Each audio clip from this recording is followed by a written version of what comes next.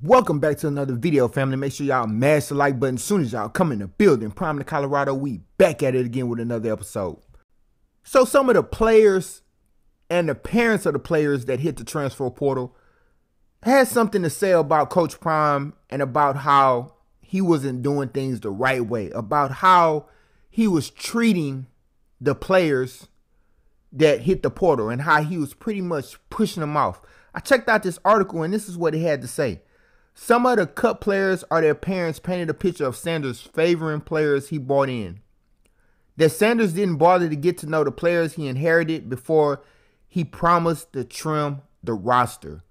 So pretty much the players and some of the parents are saying that Coach Prime was not trying to get to know any of the players that he was going to cut.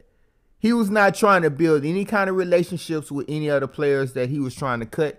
And it's understandable because he knows those guys are not going to be there.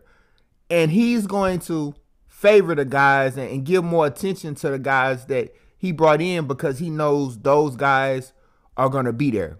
Even though some of the guys that he did bring in still wind up going right back to the transfer portal. So that just lets you know right there that if you're not bringing in what his expectations are, if you're not bringing in the attitude, the willingness to succeed and to be a contributor to the Colorado Buffaloes this upcoming season, you need to go get that first plane ticket back to wherever you from to go see mama.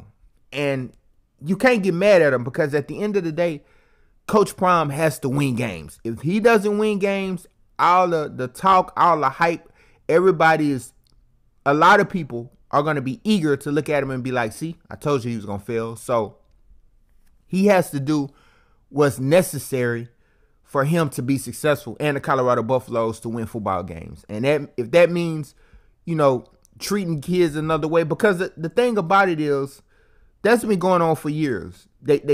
These coaches treat kids a certain way because they want them to go, because they know that they're not going to be contributors. But just the bottom line.